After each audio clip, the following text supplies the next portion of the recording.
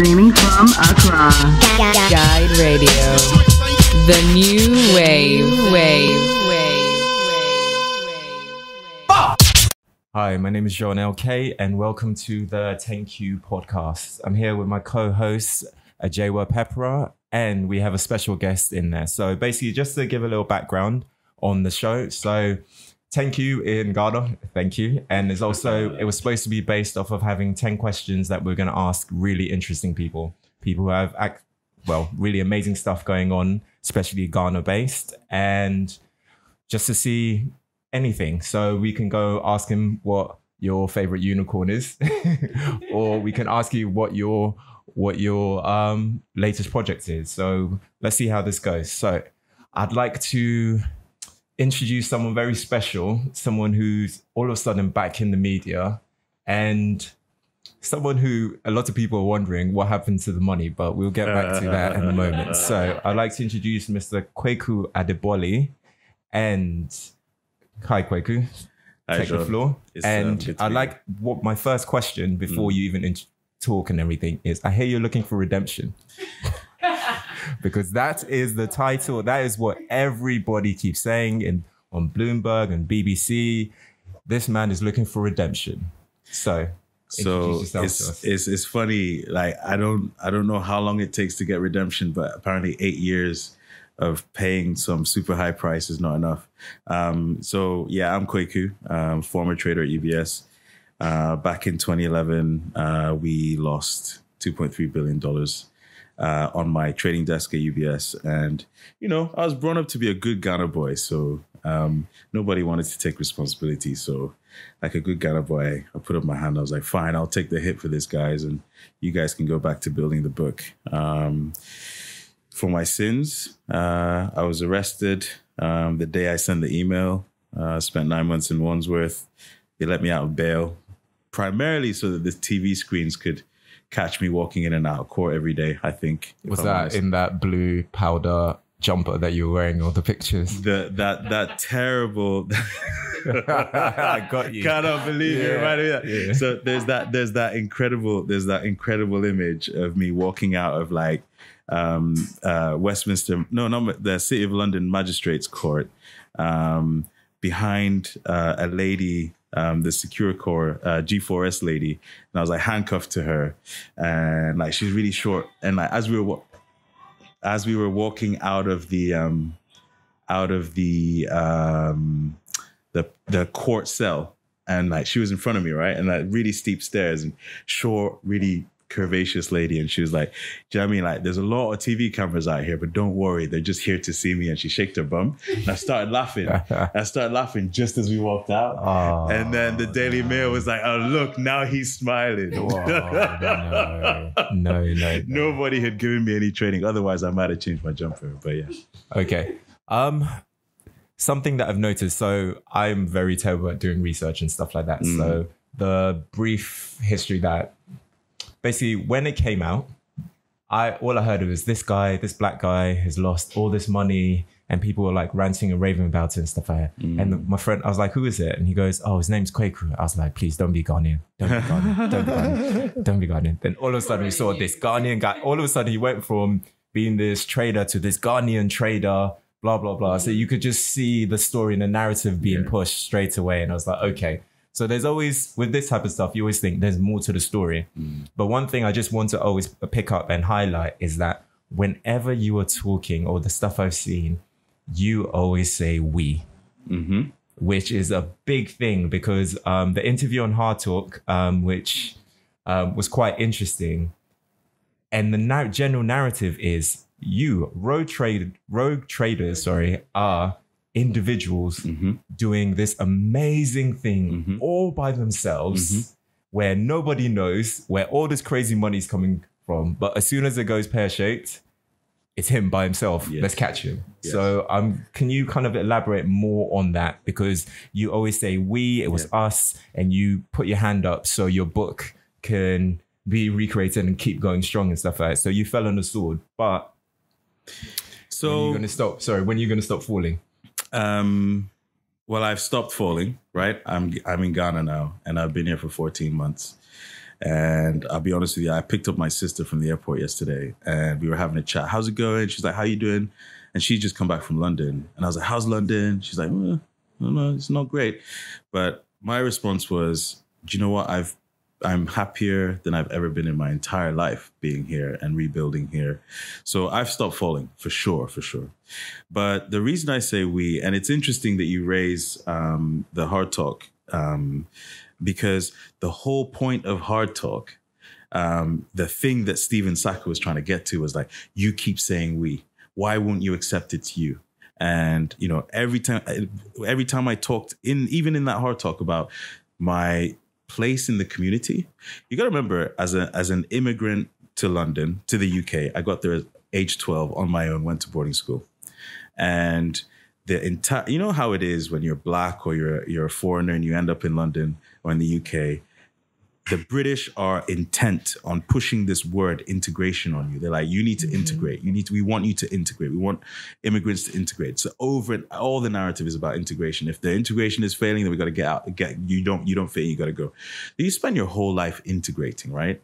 I learned British values of aspiration, of contribution. I went to a boarding school called Ackworth, which was a Quaker school. And the motto of the school was non-civi sed omnibus, not for self, but for all. And I became head boy of school. And then I went to university and I was in the Students' Union and International Student Bureau, all about integration. Then I got to UBS and I was like campus brand manager, then like recruitment ambassador, like with the SEO program, the only black person trying to like get more black people to work in the city across all the banks. And then after I got arrested, I was in prison. I became chairman of the prison council. The reason why I'm doing all this stuff is not because like I want status, but because that's what I was taught to do. You got to contribute to your community in order to belong, to integrate, right? So what happened at UBS, the really important thing to remember about trading floors, and I think, traders know this, but lay people cannot. The whole point of a trading floor is it's designed to pass information back and forth as efficiently as possible. So if you have a situation where someone doesn't know something, it's really, really rare because the whole thing is designed for everyone to be able to see in real time what's happening and share information. When I say we, the reason I say we is that everyone around me knew that I was taking the fall to protect everyone else. Now, I have to admit that I thought that I was doing that altruistically. I thought that what I was doing was I was accepting responsibility in order to save my team members or save my bank or, save my product set. But actually, what I hadn't realized until during the trial was that I was pushed into that position. So, during the trial, we got this evidence of like the key card logs of everyone on the desk and some senior guys in the lead up to the moment I sent the email. And they were going out. So on the desk, what I could see was one person would say, I'm going to the bathroom. The other person would say, I'm off to get lunch. And then they would leave the building together and come back together. Then they would swap over and then another pair would go out. And what they were doing was discussing how to deal with the issue. And so when we went to the meeting at All Bar One, this famous meeting where we sat around a table and we tried to figure out what to do, there was two simple questions. The questions were, how do we buy more time to reduce the loss? Because by then we'd reduced the loss from, the loss crystallized during so I'm telling you a lot of stuff at the same time. Keep going. The loss crystallized during the London riots, right? So there are a lot of parts of this story that are like, in Ghana, they're like, it's in God's hands. So there's a lot of parts of this story that are really symbolic. But it crystallized during the London riots and it was at 3 billion. Then we reduced it to 2.3 billion, right? So my supervisor, who had disappeared to the Burning Man festival and switched off his phone for 3 weeks, got back and he's like, right, so Quake, where are we? Now, while he was gone, all the emails that were going to him obviously bounced to me. So he's gone. I'm replying to all these emails and I know full well that if I describe properly what's going on on the book, it comes full stop. And he's away and I'm like, okay, my job is to try and make this better whilst he's away. Then when he comes back, we'll try and figure out what to do next. So he comes back and he's like, how are we doing? And I was like, it's really not great. Like I managed to reduce it by 700 million, but I'm tired. I'm done. Like, I just don't see the point of this anymore. So we're at this table having beers, talking about what to do. Two options, buy more time, or we all go forward together and just like disclose it beyond our circle. So there's a circle of like 19 or 20 people who kind of know to varying levels of knowledge what's going on. And so we're like, to put a stop to it, we have to like expose it beyond this circle of people. There's an author, Joris Luijendijk, who wrote the Guardian blog on banking, and he's written a book called Swimming with Sharks. And he explains it as banking is sort of like a bunch of archipelagos, little islands where there's like different products on each island, and everyone on the island knows what's going on, but the other island people don't really know. And that's kind of how it was at UBS. So this group of 20 people kind of, varying levels of knowledge. And like, it was like, well, we need to tell people beyond this group. And the guys on the desk were like, nah, we need to buy more time. So eventually I was like, I'm really tired, right? I've been doing all this work. John, you've been away for 3 weeks. I've been fielding all the bullshit and I'm fucking stressed. Forgive my language. I'd promised my girlfriend we were going to put an end to it. And she was like, I can't have you not sleeping. I can't have you stressed like this. It's got to come to an end. So eventually, like going round and round in circles around this desk. And then I go, you know what, guys, I don't want to do this anymore. So I'm just going to take the hit for it. I'll send an email and I'll isolate it to myself. And then you guys can carry on and rebuild the book. And then all of a sudden everyone goes, yeah, that's a great idea. And I was, at that point, I was like, right, well, we might as well go home now. So we left the desk, we left the bar, went back to the desk. Three of us went back, Christoph and Simon, and Christoph then went home. And then Simon and I were sat there. And then Simon goes, we were really close. Like we were like brothers, right? Like, I thought we were. And Simon goes, Quake, are you happy with what we've agreed? Like, are you sure you're okay with this? And I was like, yeah, it's fine. It's fine. It's cool. Don't worry. Like, it's cool. Because I just wasn't thinking very rationally about what the next steps are going to be. You're just like, I have to do this thing. It seems like the right thing to do. It's what I was taught to do, is take responsibility for stuff.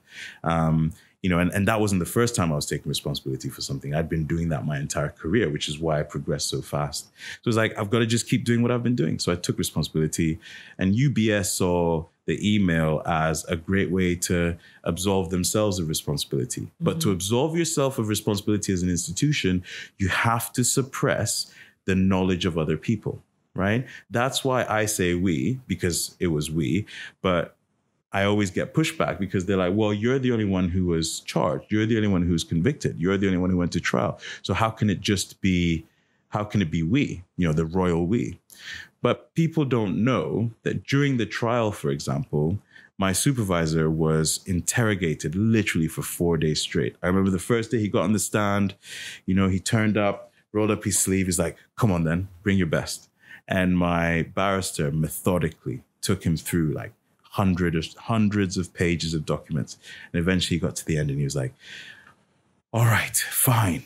On the basis of what you've put in front of me, I have to accept that I was aware and I was involved and I was the head of the desk and I was involved, wow. Right? That was during the trial. And it was amazing because it was like in the jury, there was 12 members of the jury, and there was a Caribbean lady and a Nigerian lady, origin lady.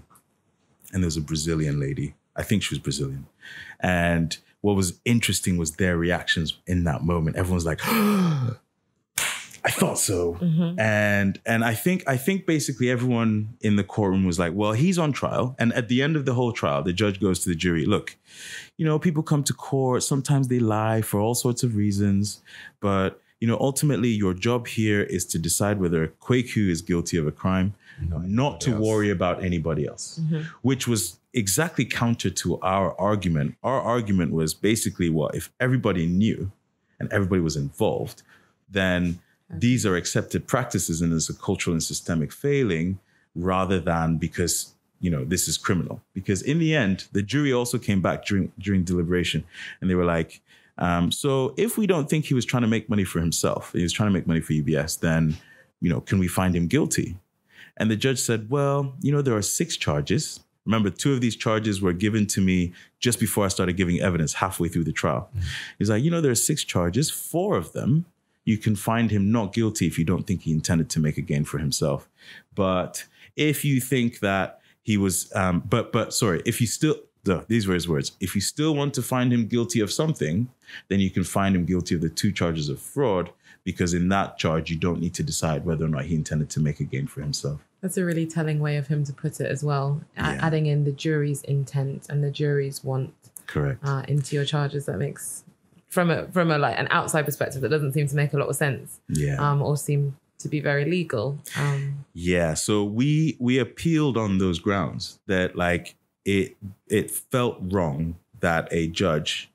So what's really interesting about sitting in a courtroom is that when you sit in a courtroom for 12 weeks, we all become somehow related and become actually quite friendly. So, with the jury, we would share funny moments and smile at each other, and the judge would make a joke and we'd all laugh at it, or I'd make a joke and everyone would laugh at it. So it felt like this, community of people for 12 weeks.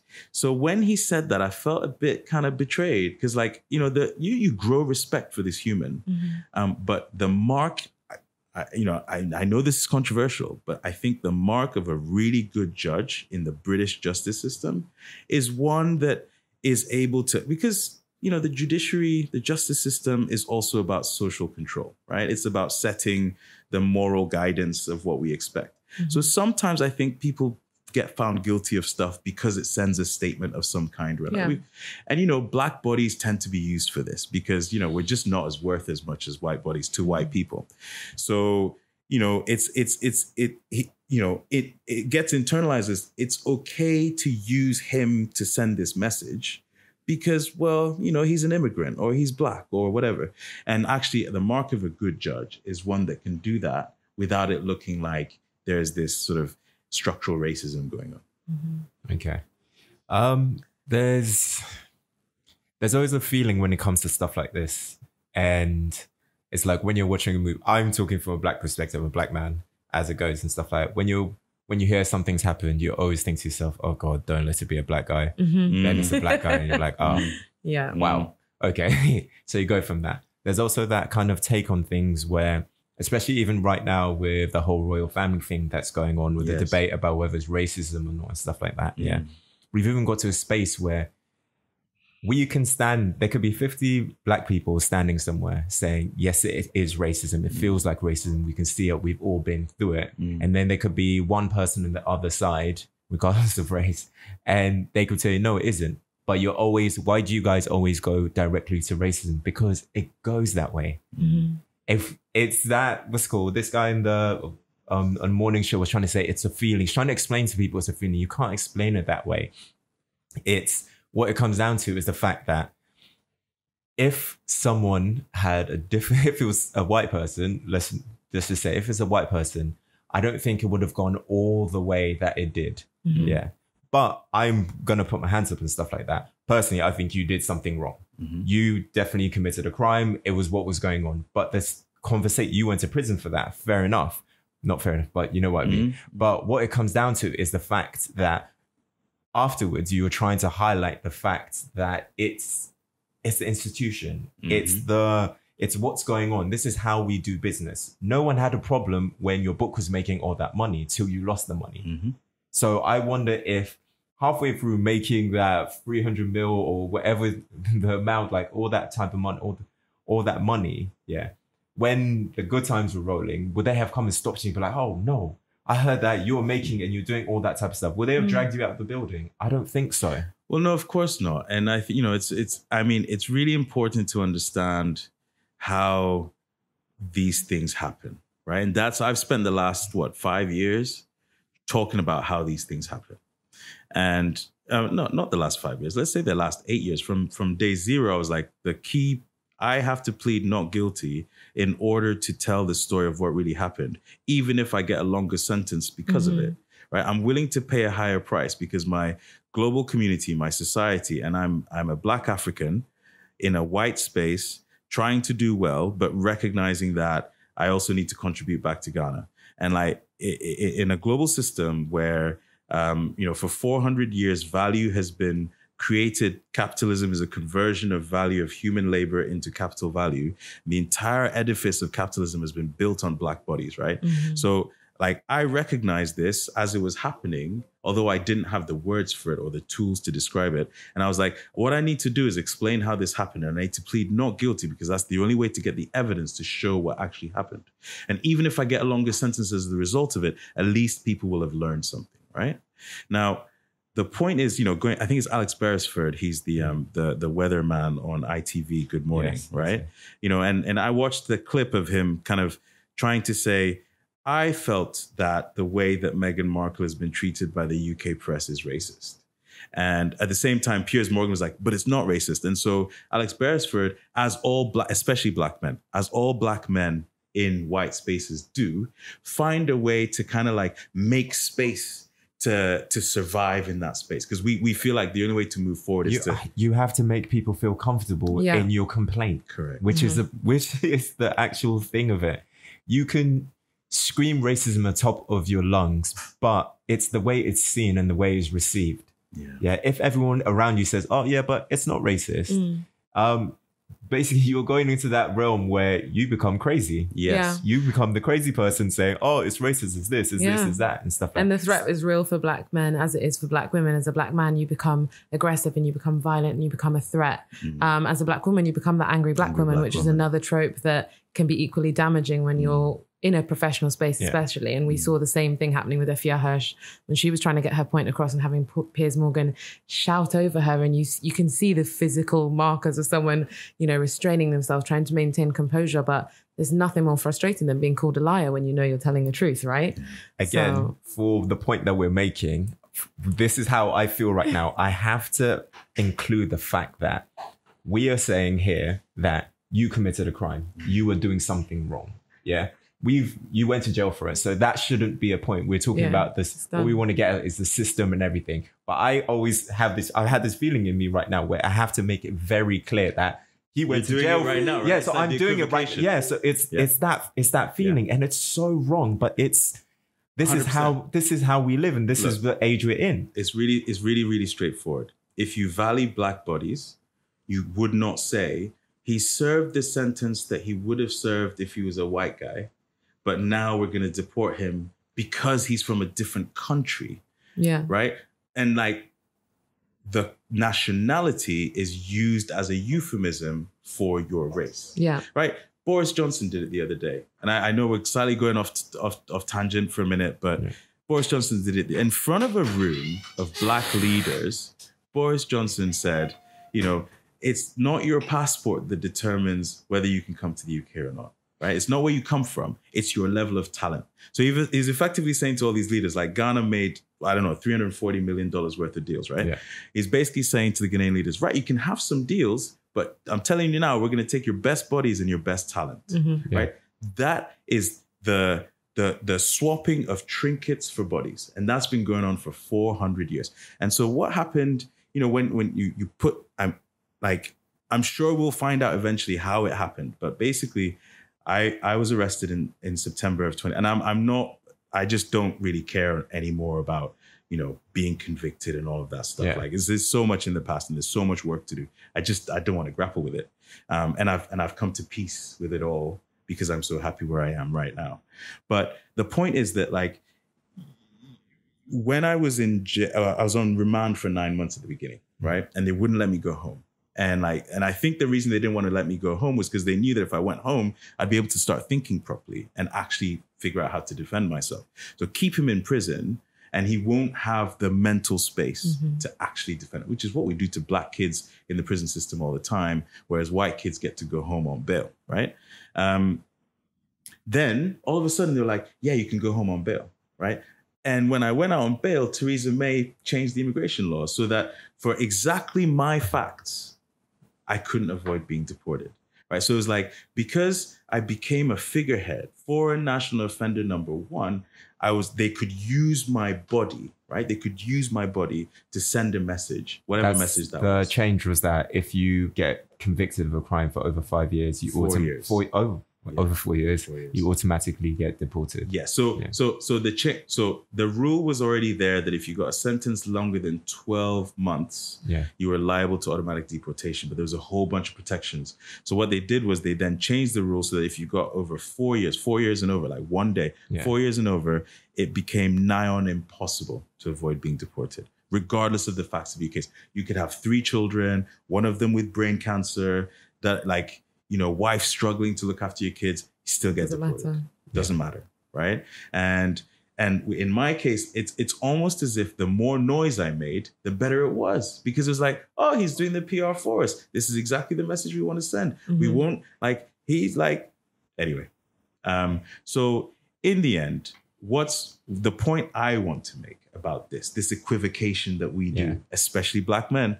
What we do, the reason I think we do it is because that is exactly what the system needs us to do.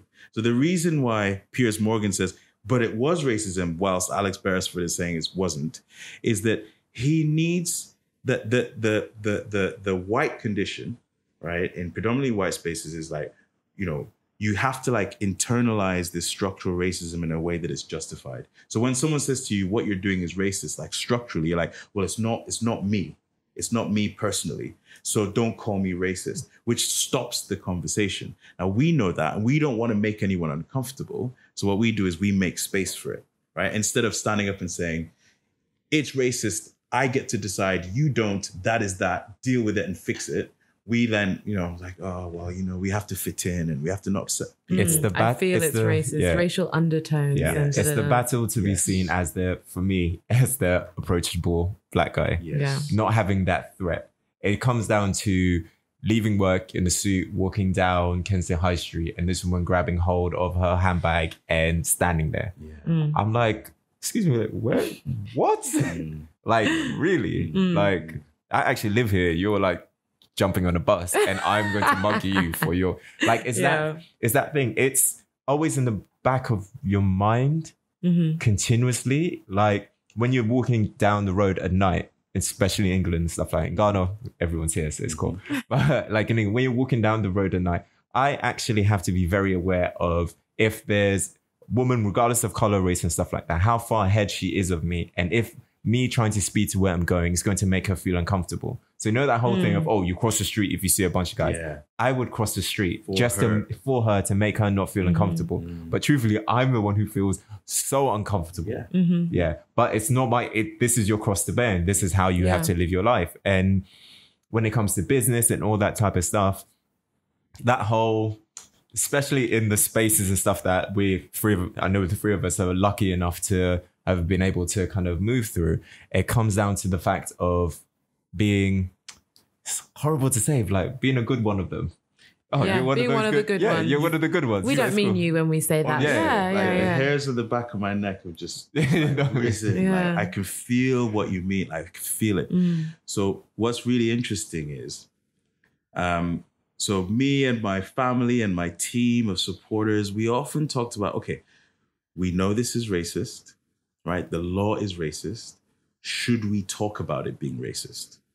And like, there's only one time where I was asked by Douglas Fraser, BBC Scotland. He came to our house, we sat in the garden, we had this really best interview I ever had, actually.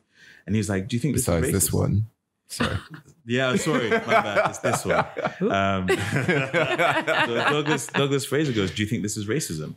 And like, it was the first time someone had asked me straight up. And I was like, of course it is. Because we know it is. You can't lie when someone asks you. But otherwise, you're like just finding a way not to say it. And because you're like, oh, well, I'll get attacked. And there was a part of me that's like, well, you know, I will undermine the Black cause because... Sorry, I need to cut into this. I just clicked on, in that conversation, the famous meeting they have in All Bar One, do you think that you decided to own up to, as part of this whole feeling, as let me own up and let me just take it. Let me take it for everyone because they will respect me. They will look after me. They will make sure that this is okay. So let me just take what was the reasoning? It's not even that, right? I think what happens is we internalize so deeply the need to make space for them that we sacrifice ourselves, right? We've been doing it for hundreds of years. Honestly, we've been doing it for hundreds of years where, one slave will turn against the other slaves because it's threatening the little bit of extra comfort that he has. Okay. Like what happened with me was that I had basically been indoctrinated into this role of being the problem solver, the last line of defense, the controller. So it was like, this is my role. Literally, this is my role. I sent a WhatsApp to my ex-girlfriend, Roshan, going, well, I'm the controller, so I guess I should take responsibility. And she wrote back and went, don't do what you always do and take all the responsibility on your own shoulders. Part of the reason I got to where I got to, actually, let me rephrase that. Part of the reason they let me get to where I got to. Oh, wow. Right? Was because I put myself in that role. I will take it for you all the time. So of course I'm part of the team, right? Like Kweku's the nice guy. He's always there for us. Takes all the heat. Helps us like bury loss here. Improve the profit to the client there. Like he'll come in and work the weekend. He'll stay till midnight.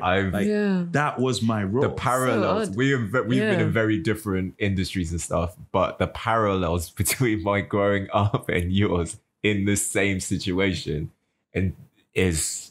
I think a lot of people go through that though. There's like a weird duality to all of it because at the same time as they may not fully accept you, they may not ever fully be comfortable with you being in their space, they also know that you're dependable. And that part of that might be in some part because of some of the stereotypes that come with being Black. So they know that they probably, over-index you on strength, and whether that's physical or mental, they think of you as a strong person. You're a natural leader, whether that's physical or mental. They're really they're seeing you as a Black guy, so they see you as strong and a leader, and you've got a strong back, you're dependable, you'll always be there, you'll always do the right thing. But at the same time, they don't fully accept you. And I've had the same thing being in advertising and being a Black woman, in that people will say, it comes out in the language that they use when they describe me, and compared with someone with the same job title at the same level in an agency, where they'll say, oh, Jay gets it done.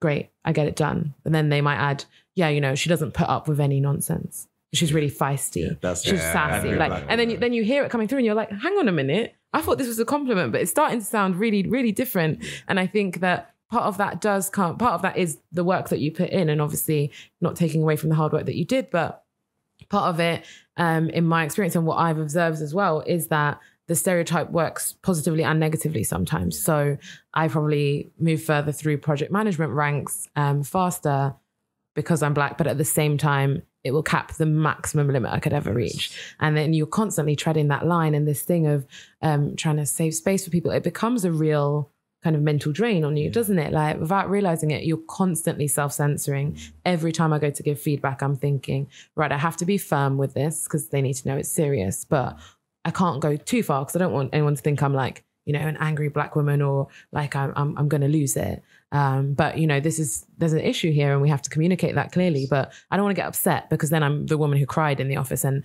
that is a problem. You're constantly doing the same thing. And as a man, if you raise your voice, that could be the end of it. Do you know what I mean? As a Black man in an office space, do you know how tiring all of this is? Yeah, it's all it does is limit your potential. It's so limiting when you're constantly self-censoring. I was at a party and was having a conversation with someone, and I mentioned that I suffer from anxiety, and I always have. Like my furthest memory is like when I was 4 years old. So I mentioned to someone, and literally people I've known for years, about 8 people turned around with shocked looks on their faces, and like, "You have anxiety?" Like, no, you're like, it was like a joke. Like I'm not allowed to not be John who is going to turn up and do all that. Oh, Jean's a ladies' man. Jean's this. Other types of Jean's not. He's always got it under control. He's cool. Yeah, Black people are cool. Why do we have but to like, be cool? I'm not allowed to be like, oh, Jean doesn't sleep a lot. Like he's always partying. He's always doing this and all that type of stuff. Yeah, it's called anxiety. Like the same issues. And bear in mind that pool of people are so rife and filled with people with so many issues who are going to doing all this type of stuff. But like for me, it was like I still remember the looks on their faces, like, oh wow, like really? That is part of it. They see the same markers, but it's recognized completely differently. And that is why you have these situations where people on the one hand really like you, and then they're reminded that you're Black and they're like, oh, but I didn't mean you. I've literally been out And there was one time where I worked for one of my cousins, Lana Rekubrobi, and she had a dating agency called Social Concierge.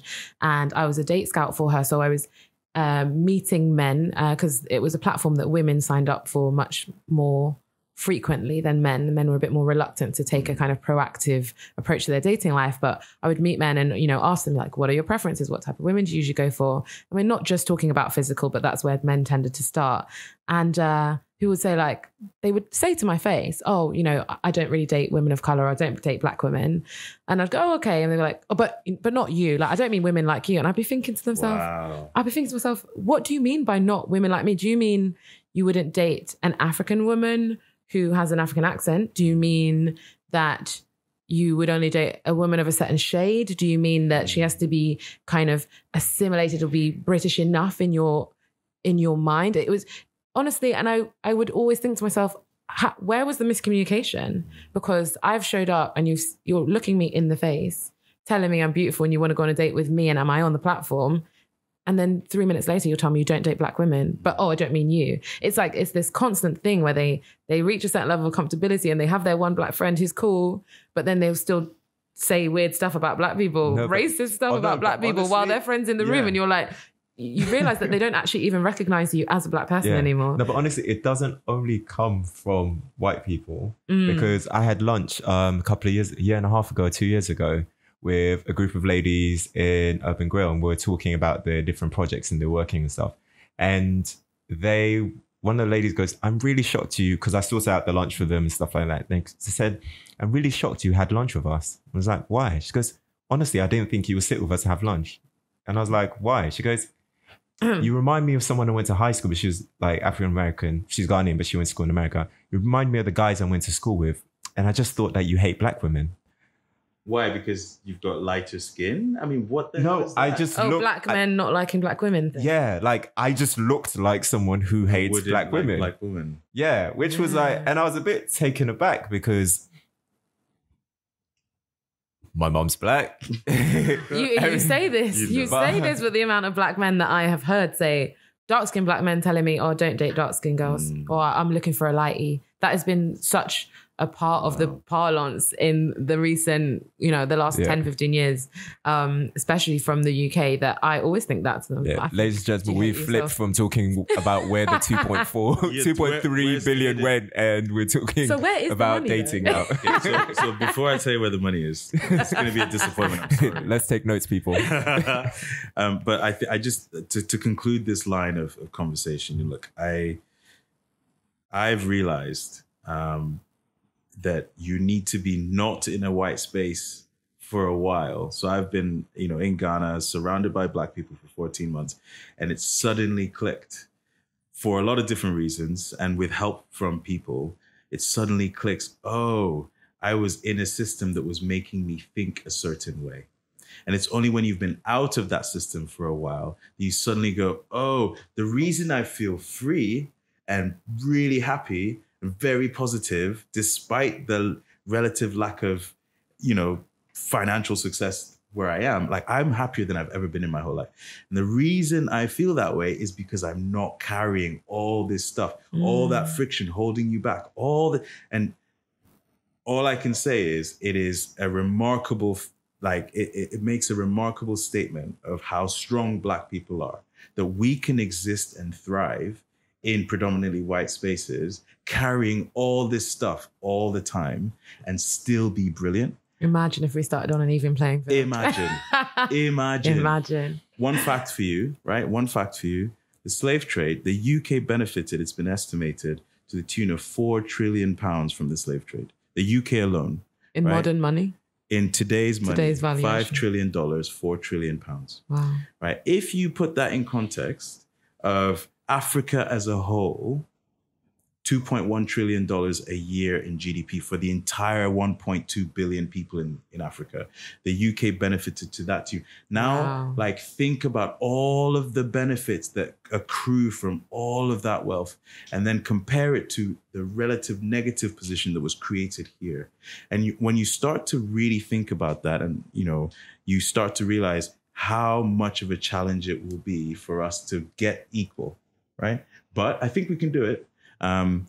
But I think it's important to always disagree. think about that. I'm not wholly. No, I don't. Sorry, I didn't even say it. I don't disagree wholly, but I think that the battle is a lot harder than we really perceive this to be. Sure. So it's like if a scientist has been cooking up a concoction for the last 100 years, and you come and you start mixing yours today, I know who my money's gonna be on. Do you know what I mean? So.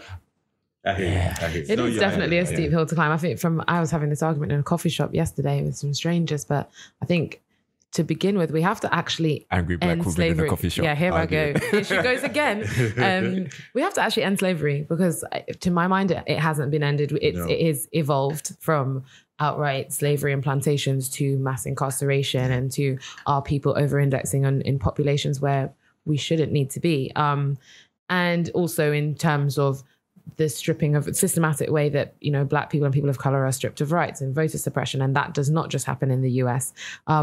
And in terms of our Francophone countries in Africa still having to store their central reserves with banks in France. I mean, to my mind, we haven't actually been freed from bondage, maybe in some cases physically, but our men are still in physical bondage in prison.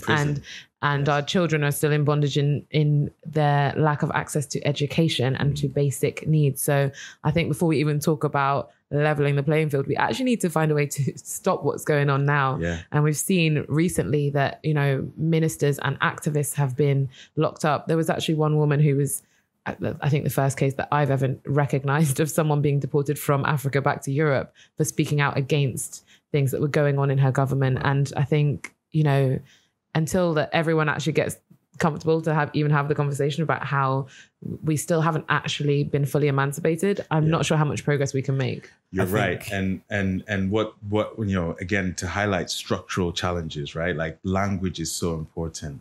Boris Johnson, talking about it recently, Boris Johnson on Monday, just 3 days ago, said in a room of African leaders, by putting people before passports, we will be able to attract the best talent from around the world. So basically, I've exchanged a few business deals for a claim on your best talent and your best bodies. Like, we're swapping trinkets for people. It's like we're still doing it today. It's been going on for 400 years. And until we just manage to acknowledge it and everybody to just accept that that's what's going on, you're right. It's going to be impossible to get the progress. Do you know the worth of getting someone, say, 16 to 18 years old, moving into a country, going to university and entering the workforce is a lot more cheaper for a country than having people being born there and coming all the way through the system, and going. So there's a major. I think it's Japan at the moment who's struggling with this because they are very anti-immigration and stuff. And then with what's going on, they're not having sex, they're working crazy hours, all that type of stuff. They have missed out on the opportunity of getting. So basically, you are getting a worker that is halfway there to being trained. Yeah, they haven't cost you anything to date. You haven't had to support or input into their education. There's this whole thing and stuff. And then throw in the fact that you're going as an international student. Yeah, so you're paying 4 times the amount as well. Your scholarship means that you're paying you're still paying and doing all this type of stuff. Then you're paying for housing, doing all that type of stuff. So the benefit of you going there is so much higher for them, than it is for anyone else. But the problem is that on the reverse, it's quite interesting because in Ghana, the universities, people come from all over the world to come and do semesters here or to actually, come to school here and stuff like that. There's a benefit, but it's not highlighted enough. It's not something like seen as like an amazing thing. Like, we're going to school. Like we only became a holiday destination right now.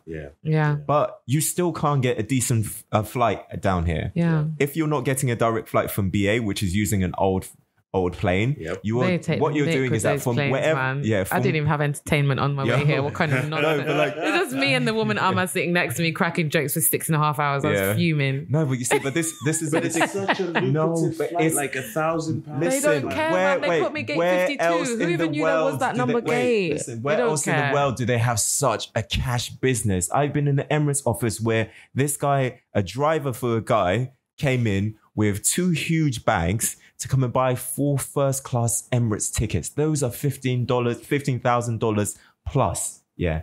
Where else? You think in London you'd be sitting there and someone's come to do that? You can't do that. No. At what's called British Airways, at the airport, at the new airport, people go up to the window and buy tickets in Straight up. cash. We're not talking credit cards. We're not talking, oh, we're paying monthly and stuff.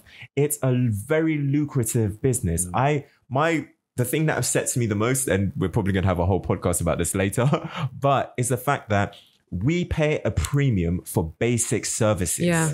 And then when you get upset because you're one of the people who actually complain, people turn around to you and go, oh yeah, but that's what it is. Just be okay with it. This is just And fun. Yeah. then you're trying not to be the angry black guy. Yeah. Trying not to be the angry black No, woman. let me not raise my voice on this. Yeah, in because this you terminal can't. because this woman was really trying to test me. Yeah. About 300 grams, No, but I'm telling and- her that the precision of her scales cannot measure that. Yeah, no, Yo. we've all been there. We've been there. I was coming back from Dubai and the guy made me take out like a pack of cranberries from my bag and put it in the bin because he wouldn't let me on. That's wild. Like, that's really deep. Yeah. And I looked at him and I was like, I will see you out somewhere. And when I walk past you and go into where you're trying to get into, you're going to be feeling real salty, but it's Yeah. okay. We'll see. Like, yo, I mean, just it's going back to the crazy. contribution thing though, like, I mean, this is a personal question, but you know, at the point where you left UBS, like how much do you think you had paid into the British system in terms of taxes on your income? So on taxes on my income. Yeah, I think wanna had know. Paid something. I did the calculation to be 300 and something thousand. 300 something thousand pounds. If you're good at math, calculate it back and we know how much can he's got. figure Sure. Yeah, exactly. Somebody. But like this, it's not just. I mean, like boarding school was extremely expensive. I mean, my parents obviously had to work bloody hard and sacrifice a lot in order to send us all to boarding school, and the UN clearly helped as well.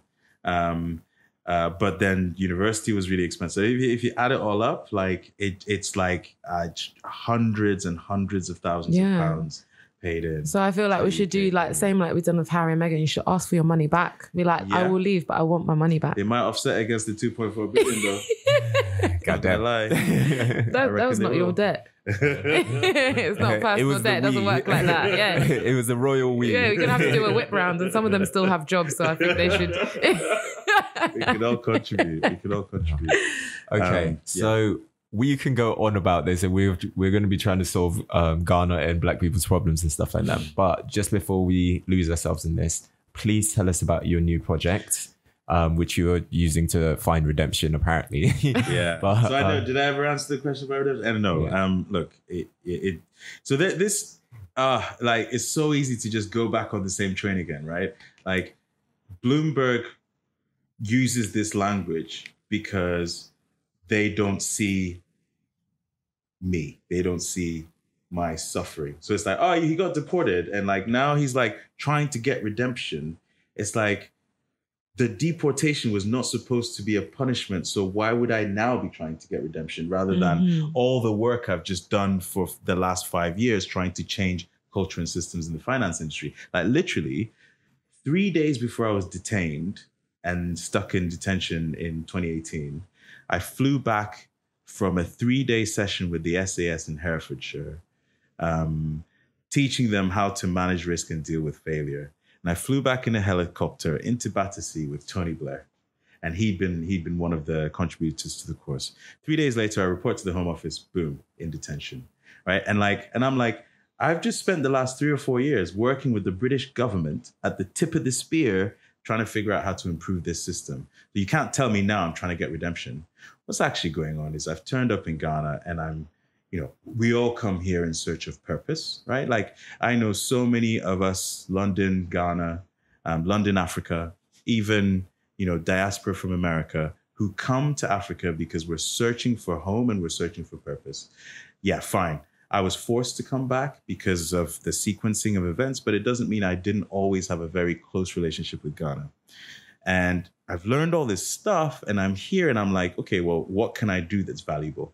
So when I first got here, I was like, well, the relative power of Ghana versus Western developed nations is our ability to expand our central bank balance sheet.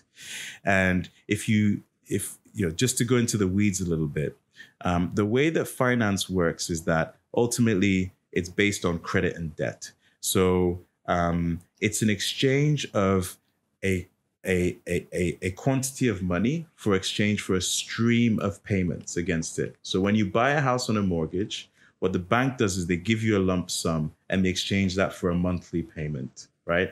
But the bank is sitting on all this on all this debt that they've given to you, and they can't. It locks up their balance sheet, so they can't make more loans. They can't like stimulate the economy.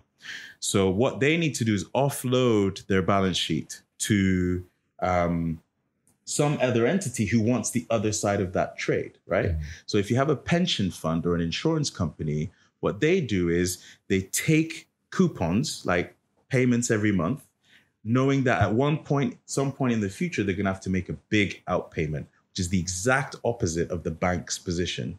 So the problem in Ghana is it's called a duration mismatch, right? The problem in Ghana is that duration mismatch can't be crossed because nobody can get a mortgage. So what we're trying to do is find a way to cross this duration mismatch. Because once you cross the duration mismatch, what you do is you take the pension fund money to build the economy today. And the more you build the economy today, the more money there is for when our aunties and uncles retire, right? So that makes a more efficient system. The problem in Ghana is that because of that duration mismatch, our interest rates are really high.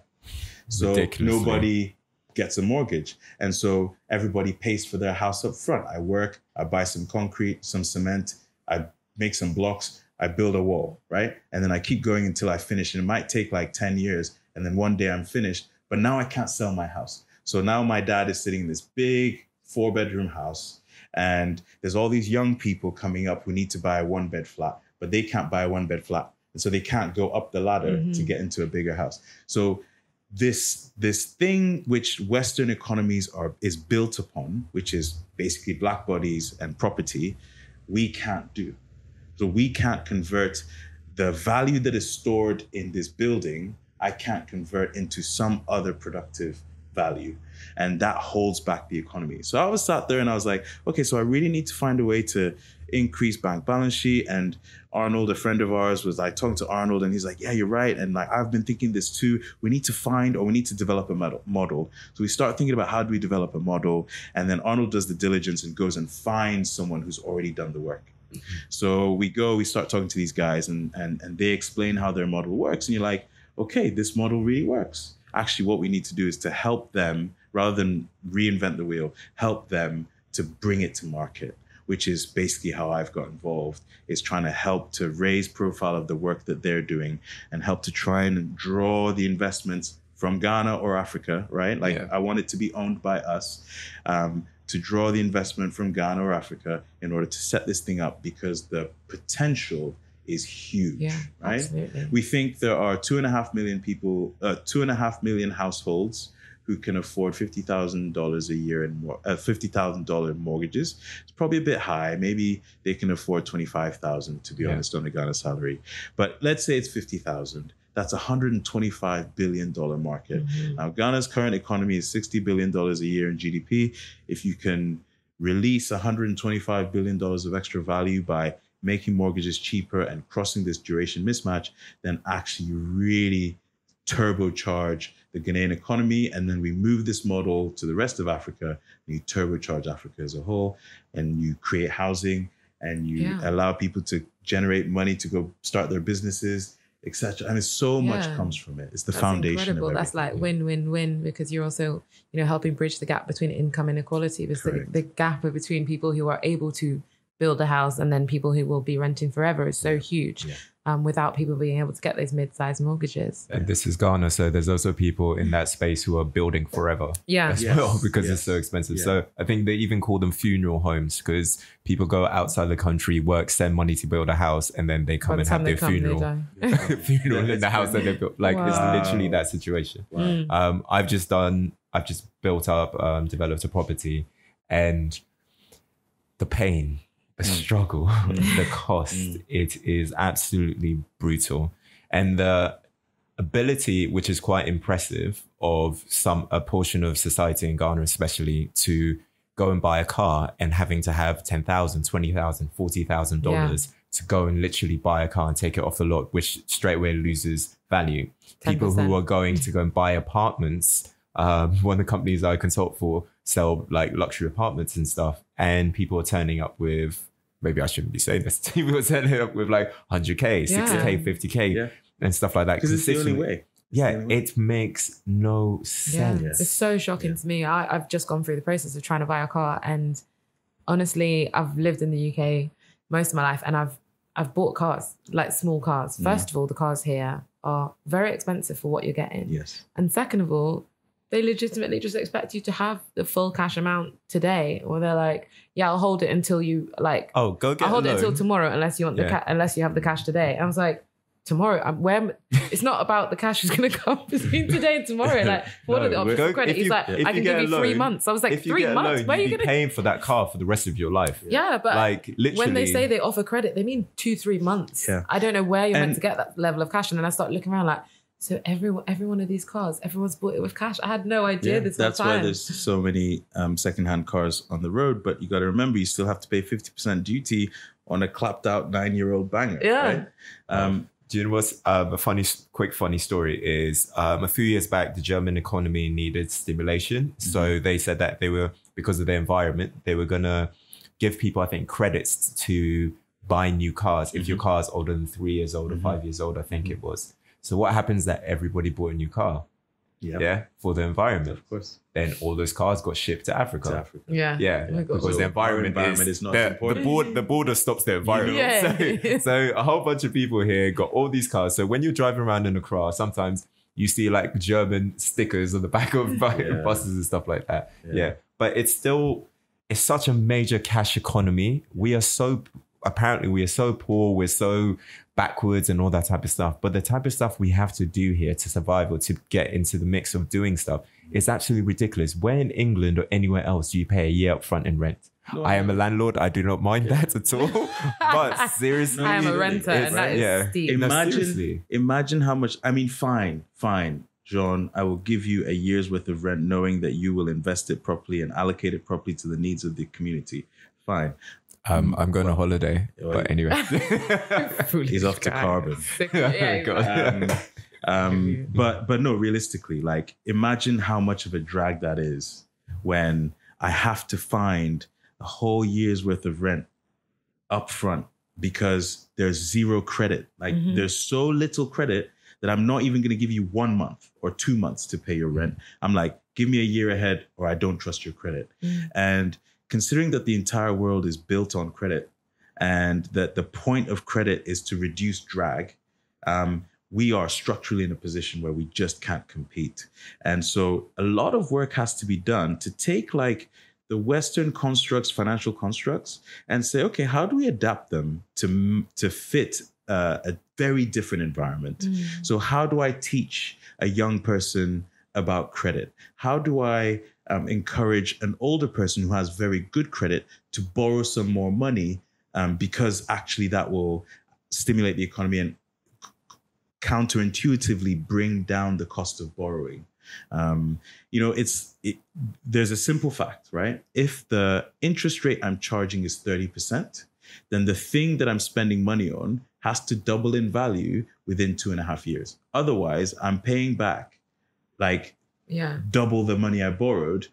And like, you can't do that. What business are you there are businesses you can do in Ghana. I'm telling you, like the mechanization of farming, for example, there are certain things you can do where you will double your profit within a year or 6 months. Like I'm telling you, you need a lot of capital.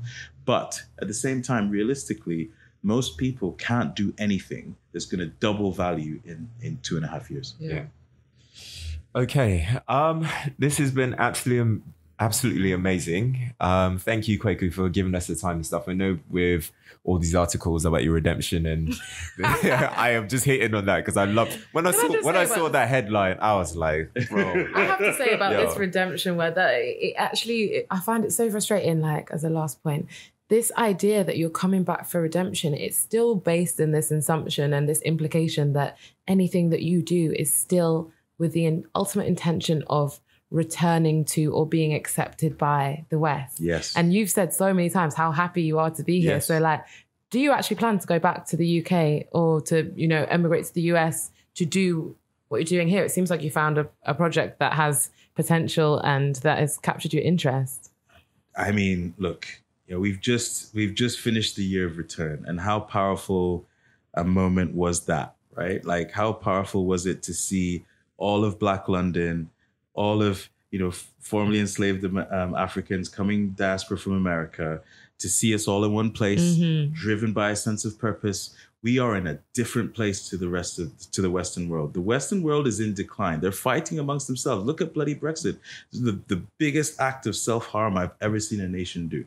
We're sat here, we're like, we the young ones, we're the grown-ups in the room. We're the ones who in 30 years time, when the population doubles, I'm going to be 70, you might be 50, but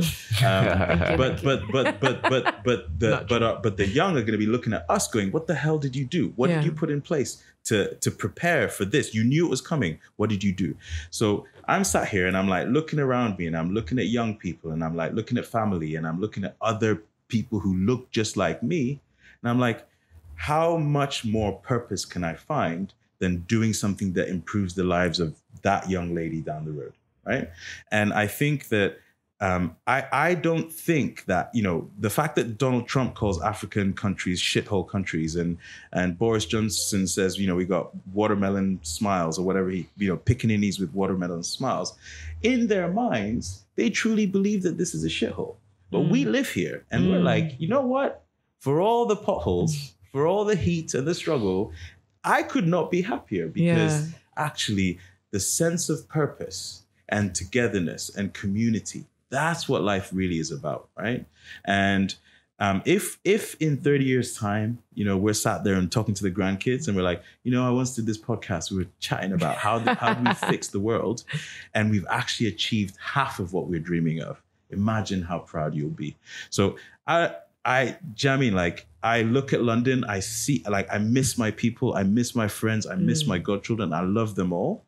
But honestly, I would not choose to be anywhere else right now.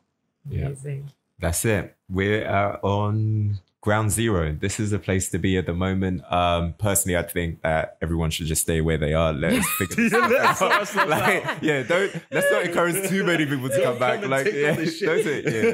No. So it's been absolutely amazing. Thank you very much for giving us time to come down and stuff like that. Also, Jay, my co-host, thank you so much. Yeah, it's been fun. She didn't know she was going to be one. We didn't know this was going to be live, but obviously for the recording and stuff. But she didn't know. She thought she was just coming to watch, and I was like, "Hey, what you did?" It's been fun. It's been fun. So thank you so much for coming down and stuff like that. Okay, this has been a wide conversation and so much more to talk about. So looking forward to the next one that we do. But again, thank you so much. And thank you for everyone who's listening.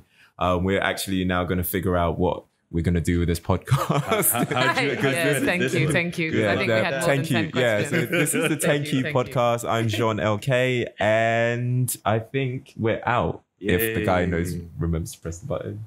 Streaming from Accra. Guide Radio. The new wave.